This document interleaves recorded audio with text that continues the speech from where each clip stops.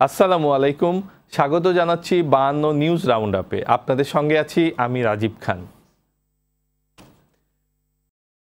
মামলা দ্রুত নিষ্পত্তিতে পুলিশকে বিশেষ নজর দেওয়ার নির্দেশ দিয়েছেন প্রধানমন্ত্রী শেখ হাসিনা। পুলিশ সপ্তাহ উপলক্ষে সকালে নিজ কার্যালয়ে শীর্ষ পুলিশ কর্মকর্তাদের সঙ্গে মতবিনিময় এই নির্দেশনা দেন তিনি।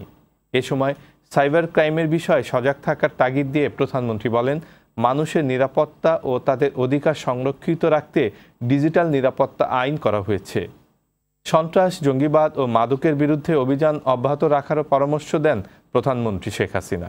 আমরা জঙ্গিবাদ, সন্ত্রাস এটা কিন্তু বাংলাদেশের এটা সারা বিশ্বব্যাপী একটা সমস্যা, কিন্তু আমাদের দেশে আমরা অন্তত জঙ্গিবাদ নিয়ন্ত্রণ করতে সম্ভব আমরা করতে পেরেছি। আজও বুড়িগঙ্গা তীরে অবৈধ স্থাপনা উচ্ছেদ অভিযানে নেমেছে অভ্যন্তরীণ নৌ পরিবহন কর্তৃপক্ষ, বিআইডব্লিউটিএ ও পানি উন্নয়ন বোর্ড। কামরাঙ্গীরচর এলাকায় সকাল থেকে এ অভিযান শুরু হয়েছে। বুড়িগঙ্গা নদীর দুপাশে দখলমুক্ত করতে টানা গেল সপ্তাহে অভিযানে প্রায় 450 কাঁচা পাকা অবৈধ স্থাপনা উচ্ছেদ করা হয়। এই অভিযান চলবে 19 ফেব্রুয়ারি পর্যন্ত। হাইকোর্টের নির্দেশে এর আগেও কয়েকবার উচ্ছেদ অভিযান চালানো হলেও এবারই প্রথম এত বড় অভিযান চালানো হচ্ছে।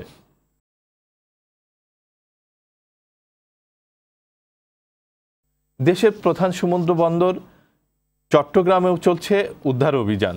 কর্ণফুলীর উত্তর পারে প্রভাবশালীদের অবৈধ স্থাপনা উচ্ছেদের দ্বিতীয় দিন ছিল আজ।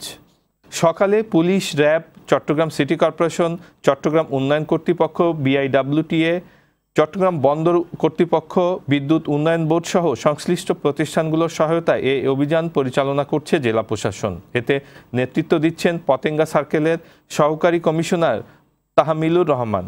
চট্টগ্রাম মেট্রোপলিটন পুলিশের সিনিয়র সহকারী কমিশনার নোবেল চাকমা ও র্যাব 7-এর সহকারী পুলিশ সুপার কাজী মোহাম্মদ তারেক আজিজের নেতৃত্বে 2 শতাধিক পুলিশ ও র্যাব সদস্য উচ্ছেদ অভিযানে ম্যাজিস্ট্রেটকে সহায়তা করছেন।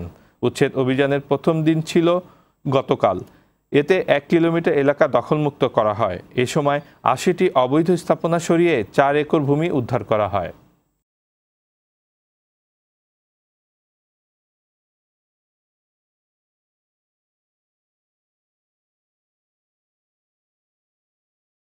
নানা প্রতিবন্ধকতাকে পিছনে ফেলে অদম্য চেষ্টা আর মেধার বলে ছাত্র জীবনের একের পর এক সিঁড়ি পেরিয়ে সামনের দিকে এগিয়ে যাচ্ছেন নওগাঁর দৃষ্টি প্রতিবন্ধী ছাত্রী মাফিয়া খাতুন।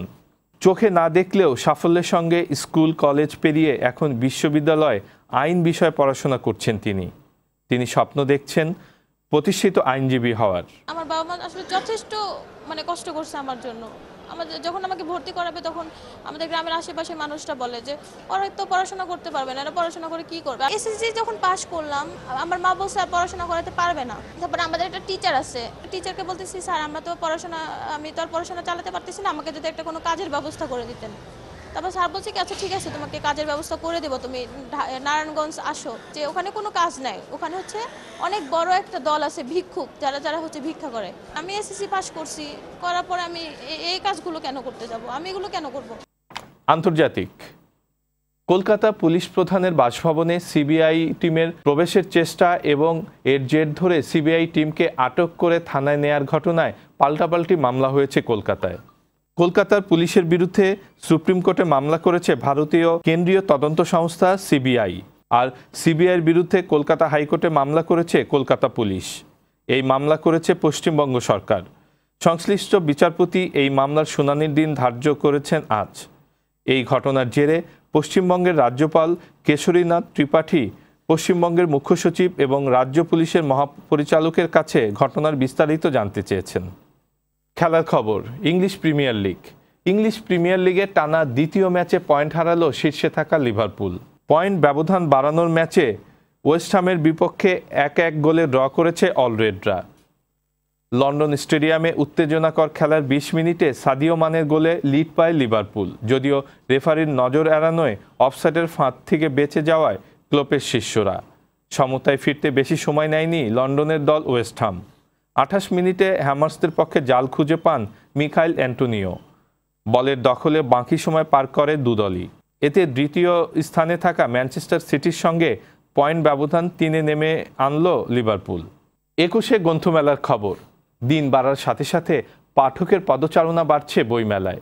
প্রথম 4 দিনে প্রকাশিত হয়েছে 367টি নতুন বই, তার মধ্যে কবিতা আর ছড়ার বই বেশি। বেচাকেনা ভালো না হয় হাসি নেই পাঠকদের মুখে, তবে এখনও আশাবাদী তারা। খুশি নন প্রকাশকরাও, তারাও আশা করছেন সামনের দিনে আরও বাড়বে বেচাকেনা। বায়ান্ন নিউজ রাউন্ড আপ আজ এ পর্যন্তই। সঙ্গে থাকার জন্য সবাইকে ধন্যবাদ।